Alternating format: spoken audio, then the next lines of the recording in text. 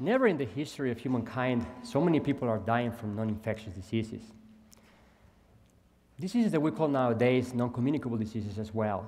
About 2/3 or 2 out of 3 people dying in the world of these diseases in the developmental society, in the developed societies, are from these non-communicable diseases. The major bulk are what we call nowadays the cardiometabolic disease, which comprises diseases like cardiovascular disease, obesity, or type 2 diabetes. Now, is this somehow a price that we have to pay for our progress, for the luxury of working from home or from an office instead of a farm? There are many the components involved in these diseases, but one thing that we don't know is what happens at the cellular level. What happens in the cells of humans that make us develop these diseases? We have no idea. In the meantime, we open any medical textbook and we can see that these diseases are a medical condition or a metabolic disease. However, we're treating these diseases as a nutritional disorder.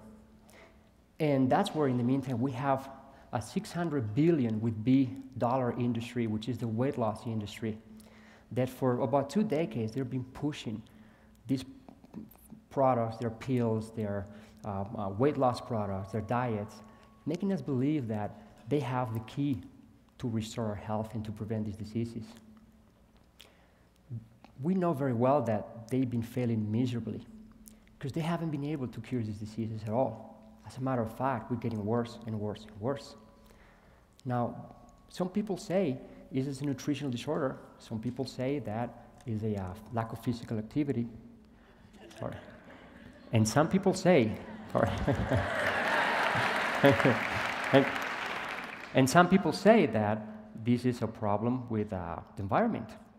Some people say it's a little bit of everything. But again, we have no idea what's going on. Imagine that there's a virus out there that is killing millions of people, and that we would not know what are the mechanisms of the replication and the infection of that virus. We would not be able to develop a vaccine and therefore a treatment. This is the same scenario that we're seeing with these diseases. And again, the weight loss industry is trying to push all these products for us to be able to hold on to something that we believe that can cure diseases. But they don't know. We, as researchers, we have no idea what causes this, and the society thinks that we know. So we're in a big trouble. Look at the whole thing that happens with the nutrition and the whole carbohydrates and sugars, for example. We have embedded in our heads that carbohydrates and sugars are the #1 cause of all diseases, the one to blame.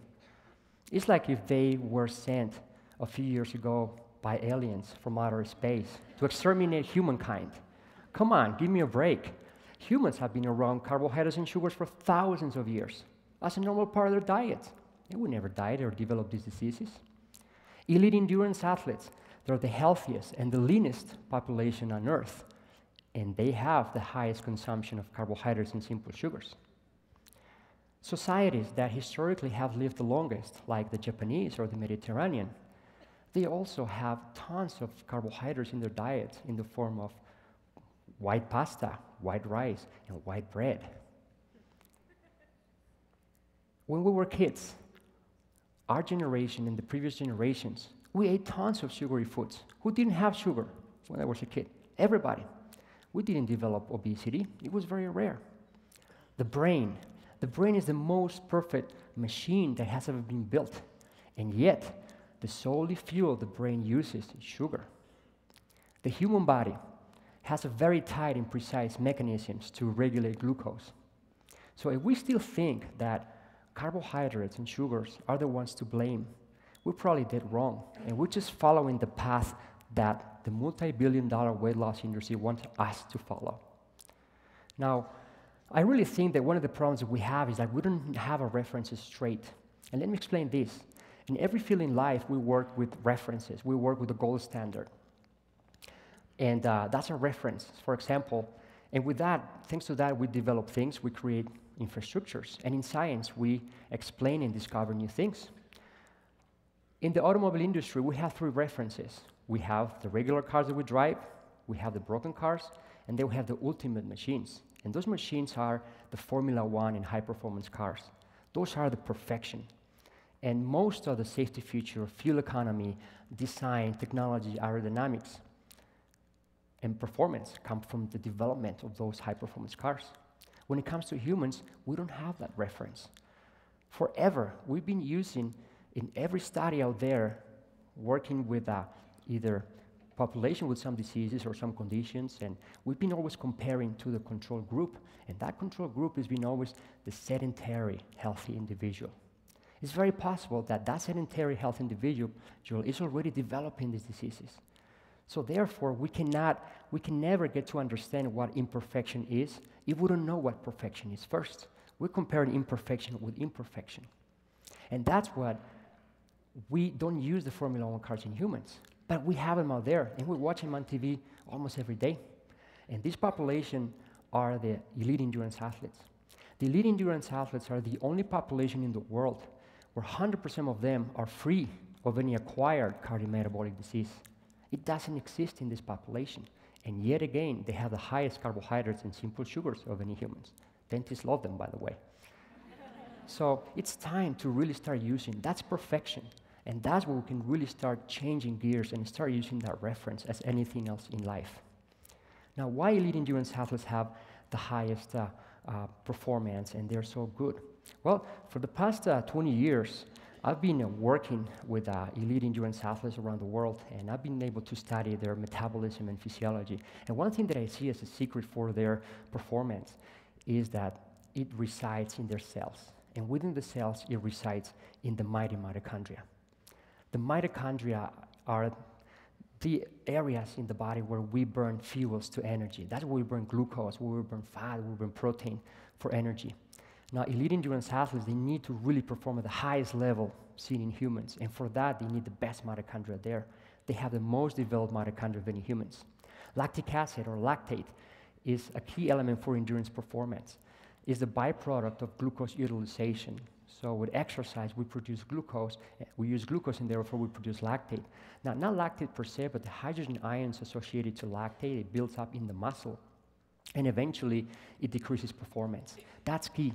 And I have 20 years worth of data showing or seeing that those ones with the highest lactate clearance capacity, they're the best ones out there. And where do you clear lactate? In the mitochondria as well. So they have an amazing mitochondria.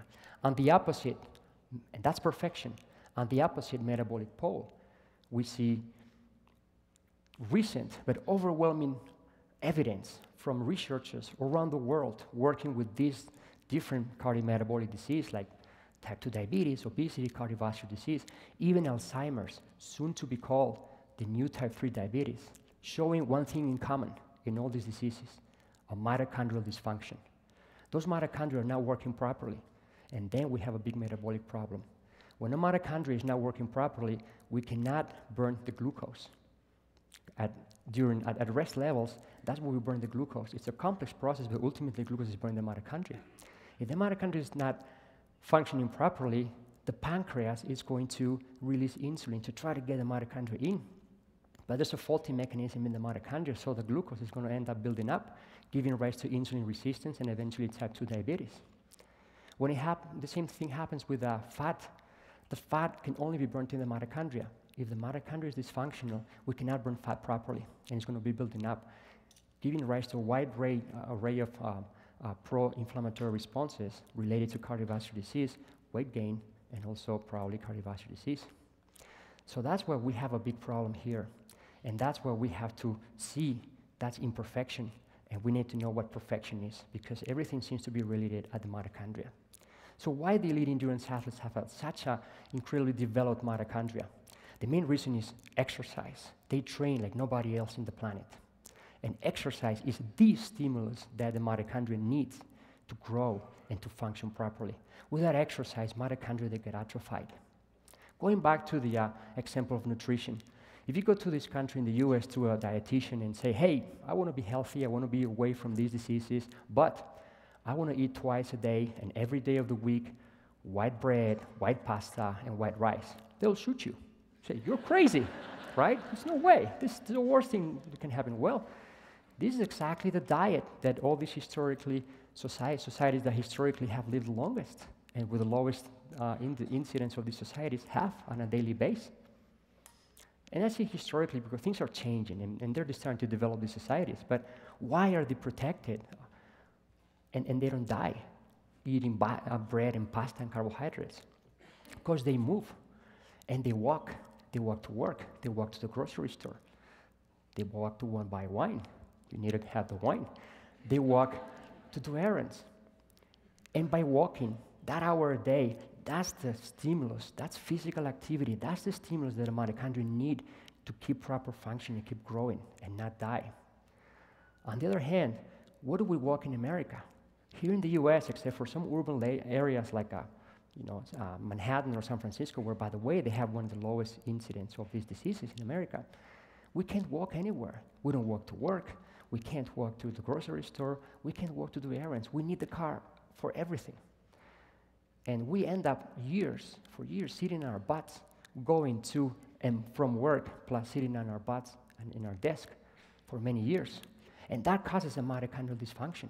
We know very well with athletes that well-trained athletes, from research, if they stop and become sedentary for 2 months, their mitochondria decreases by 40%. Imagine if you haven't exercised in 20 years. There's no way you're going to have mitochondria, right? Very difficult. And that's very important to know. On top of that, of course, through all the nutrition extra and overfed that we're in our society, you keep then overloading those mitochondria. The problem that we have nowadays is that in this country, about 33% of the people, they already have prediabetes or diabetes. The projections by 2020, that is tomorrow, is that 52% of the adult population in the US is going to be pre-diabetic or diabetic. And let's not forget that being pre-diabetic is already having that metabolic disease. So why in the world, if walking is so important and so good for you, why don't we walk, right? It's just, it's something that can do the trick.